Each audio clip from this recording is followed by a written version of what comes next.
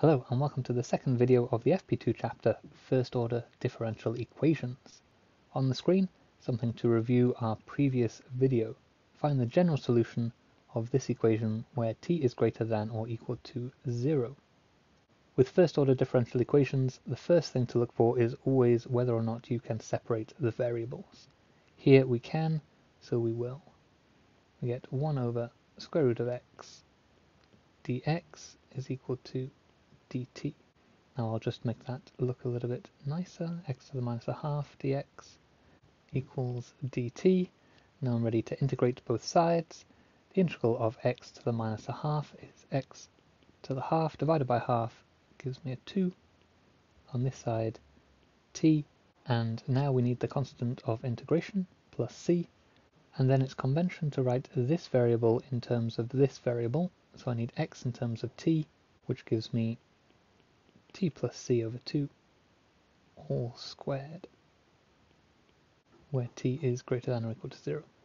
And here is the general solution.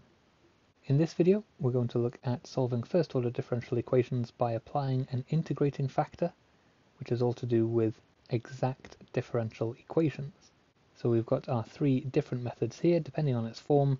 If you can, separate the variables. If you cannot, for example, something like this, the variables x and y simply cannot be separated. Then we can use an exact differential method.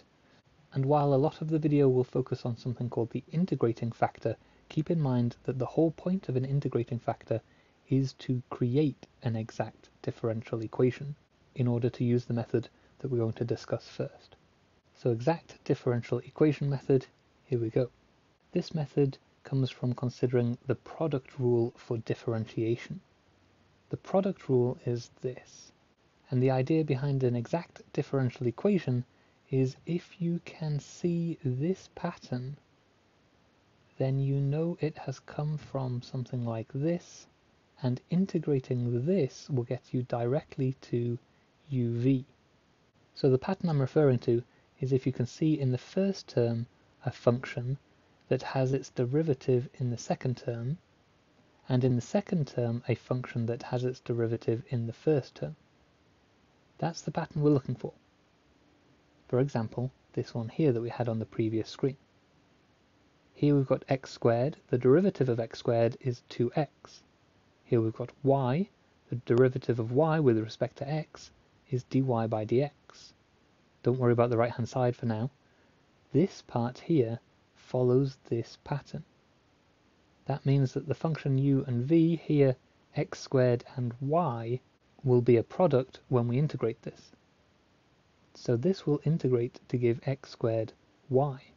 If I put a middle step in there, we've got the derivative with respect to x of x squared y, and this is the same as the left hand side here. And that must equal 3 sine x. So when we integrate both sides with respect to x, the integral and the derivative here effectively cancel out, and we get x squared y. And on the right hand side, you do the integration using whichever process you need. In this case, it's just a direct integration. Sine x integrates to give minus cosine x. So we get minus 3 cosine x, and because we've done both integrations there, I can put a plus c on the right here.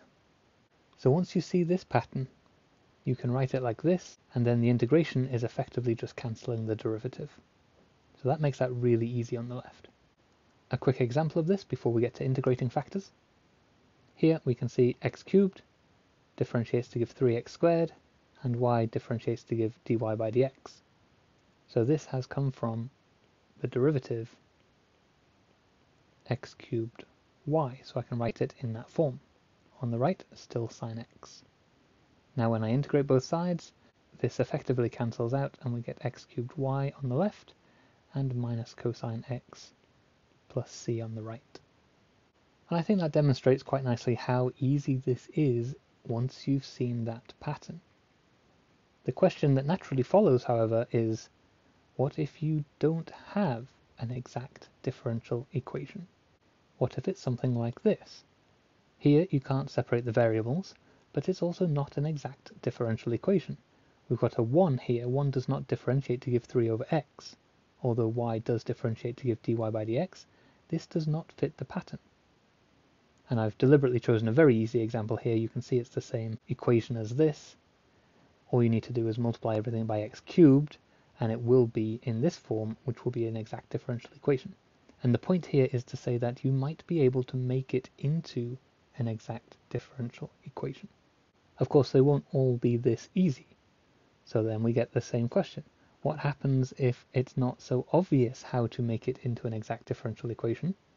But we can still do this, and there is a general method for this. So I'm going to go through the method, and this is where we get to the thing called the integrating factor. Now we've got to be very clear here. This only applies to differential equations of this format here, where we've got dy by dx plus p, where although I haven't written the little brackets x, this is a function of x, times y is equal to q, and again, although I haven't written the brackets with the x, this also is a function of x. I haven't written the little bracket x because generally you don't see it written there. I'm not entirely sure why, but these are functions of x. Keep that in your mind. And if your equation looks like this, or can be made to look like this with a bit of rearranging, then you can make this into an exact differential equation by multiplying through by a very carefully chosen function, which we call the integrating factor. In our previous example, the integrating factor was x cubed. But how do you know what that function should be? Well, we start with the assumption that it does exist. If it exists, let's call it f of x. And what we're going to have to do with that, so as not to change what the equation is saying, is multiply each term by f of x to give this. Now, assuming this is all going to work, we've got y here, differentiating to give dy by dx, that's what we need. And then we've got f of x here, some function of x, and for this pattern to hold, so that we can do the reverse product rule, this must give a differentiation f of x times p. So I can write that the derivative of f of x must be f of x times p. So f prime x is equal to f of x times p. From here we can do some simple rearranging to write p must equal f prime of x divided by f of x. Now you might think that's not very useful because we already know what p is. It will be given to us in the question. But take a look at the other side. This is a function underneath its own derivative. If we integrate this, it will give us the natural log of the function f of x. So let's go ahead and do that. We're integrating both sides with respect to x. On the left hand side I won't actually do the integral, but on the right hand side I will. And because there's more integration to come, I won't put a constant of integration there. Now we can raise both sides as a power on e. So we get e to the integral p with respect to x, whatever p is, equals e raised to the power of a natural log. They cancel out and we get f of x. So this is telling us the function that we need to use in order to make this part of this term the derivative of this, which will make this side an exact differential equation. Now while we're doing all of this, we are of course making a change to the right hand side, and we're assuming as part of this that we will be able to integrate this once we get there. But this thing here is the key idea. If I take all of that off, we get this. So the two important things when you're doing differential equations of this type is, first of all, to recognize this format, and if you see this format, to remember how to find the integrating factor f of x. And I'll finish with 3 examples of this. So these are the key points up here in white, and here is our equation. First of all, can we separate the variables? No, we can't. Okay, secondly, is it in this format? Yes, we've got dy by dx here, we've got a y over here, and a function of x as a multiplier. So p, if I write that out, p is equal to minus 1 over x. And over here we've got x, so that's our q. Don't really need to write this out, but just to be clear. Now we need the integrating function. So f of x is always equal to e to the integral of p dx. That's always true. In this example, p is equal to minus 1 over x. Now the integral of minus 1 over x is minus a log of x, natural log of x. Remembering our log rules, I can write that as e to the natural log of x to the minus 1. And then the e and the natural log cancel out, and this gives me x to the minus 1 as my integrating factor. Now I go back to the question, and I have to multiply every term in the equation by the integrating factor. As I do that, I'll change everything into index form. So I've got x to the minus 1 times dy by dx. There's already a minus x to the minus 1 there, so when I multiply by this, I get x to the minus 2y. And on the right, I get x times x to the minus 1 is just a 1. So in this case, our integrating factor has simplified the right-hand side. That will not usually happen. Usually it'll get more complicated. And on the left, I'm just going to check if I differentiate x to the minus 1, I get minus x to the minus 2. Yes. If I differentiate y, I get dy by dx. Yes. This is now an exact differential. And I can put this, as we did before, in this format. Then I integrate both sides with respect to x, and over here we get x plus c, and over here we get x minus 1 y. Rewriting y as a function of x, we get x squared plus cx as our final general solution. As you see, as we go through the other two examples, it's exactly the same method every time. The only difference is the functions involved. So it might be slightly more complicated here, or when you come to do this integration, you might find that you have to use one of your other processes, like integration by parts or something like that. So let's have a look at the next one. First question, can we separate the variables? No. Second question, is it in this format? No, it is not in this format. So before I do anything, I'm going to rearrange it so dy by dx is by itself. I'll multiply by x to the minus a half.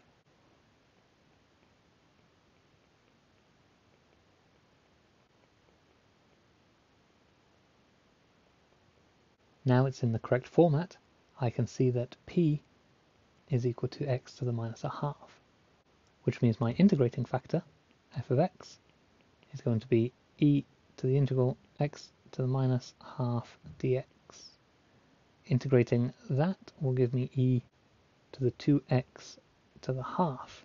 Obviously not such a nice function as the previous one, but now we need to multiply every term in the equation by this. And here's a really easy place to make a mistake. Do not multiply this equation by the integrating factor. Multiply this equation by the integrating factor. And that will give us e to the 2x to the half dy by dx plus e to the 2x to the half x to the minus a half y is equal to e to the 2x to the half times x to the minus a half here as well. Okay, that looks much, much worse, but don't panic because now we've got it in this correct form. This part of this term differentiates to give this, and this part of this term differentiates to give this. So I can simplify all of that by writing it as d by dx of e to the 2x to the half times y. And the whole point of this is that integrating that will be really easy. We just get rid of the derivative. On the right, we've got e to the 2x to the half times x to the minus a half. And don't panic with that either, because we can see from what we just did here, this is the same as this. And we said that this thing differentiates to give this. So when we integrate this, don't start thinking integration by parts or anything like that. This just integrates to give this. Now this won't always happen. You won't always get the same thing here as you've got here. But in this example, that will make that integration on the right a little bit easier. So on the left, we just get e to the 2x to the half y is equal to, on the right, e to the 2x to the half plus c. Rearranging to make y the subject, we get 1 plus c e to the minus 2x to the half.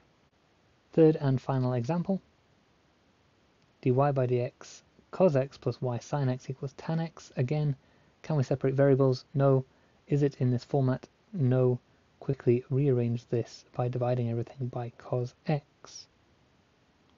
That will give us dy by dx plus y times sine over cos is tan x is equal to tan x over cos is tan x times sec x. And I've written it as sec rather than divided by cos because I know tan and sec connect quite a lot when we start integrating one or the other.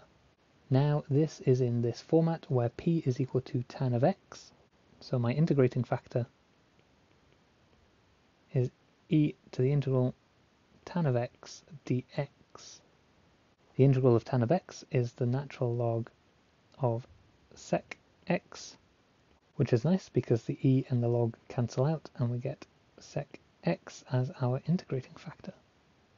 Now we multiply this equation by sec x on every term, and that gives us sec x dy by dx plus y tan x sec x is equal to tan x sec squared x. On the left, again, just check this differentiates to give this, sec x differentiates to give tan x sec x. So all of that left-hand side can be rewritten as the derivative of y sec x. And on the right, we've still got this. Integrate both sides with respect to x. We get y sec x on the left. And on the right, you need to remember your tan and sec connections. If you differentiate tan, you get sec squared x. So this is a function multiplied by its own derivative. So that has come from this function raised to another power. So if I raise the power on this and we get tan squared, then tan squared would differentiate to give 2 tan x sec squared x. But I don't have a 2, so I also need a half in there.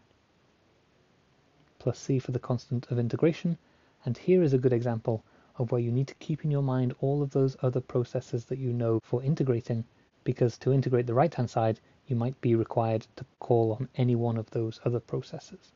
Final answer then, we need to multiply everything by cos x to get rid of this, and that gives us y is equal to half tan squared x cos x plus c times cos x.